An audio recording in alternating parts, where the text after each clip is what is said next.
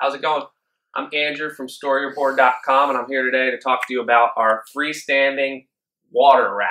We've got a kayak and a SUP in here. It's great for a variety of different water sports gear. So as you can see, the rack is pretty compact. It'll fit in a nice smaller spot in your garage, maybe your basement, out on your deck. On the bottom level, we've got a kayak angled slightly a bit to fit into that space, which I'll show you in a minute. On the top, we've got a SUP lying horizontally. Take that in for a minute, just see how that works. And now I'm going to take this paddleboard off the top rung.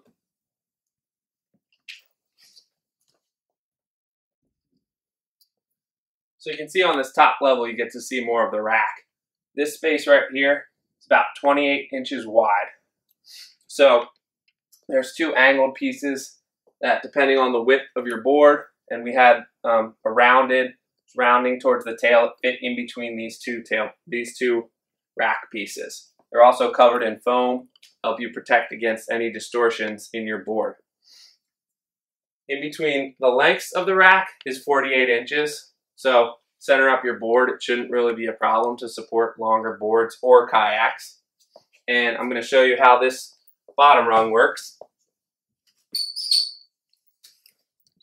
So this top level can hold a kayak to very easily. You can set it so that the kayak rests along the front rack.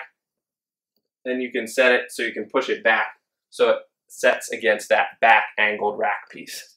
Then on the bottom level, it's a little bit smaller because it doesn't extend to the back. So this is about 24 inches. Once again, we've got this angled front piece. That allows you to store a little bit wider kayaks on an angle at the bottom. This kayak we have here is 10 feet long. It's about 30 inches wide. It fit very comfortably on that bottom level. Now I'm just going to give you one more view of the entire rack.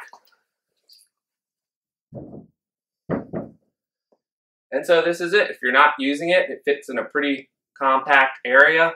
That's one of the reasons it's a great storage rack for your paddle boards and your kayaks. Check it out on StoreYourBoard.com.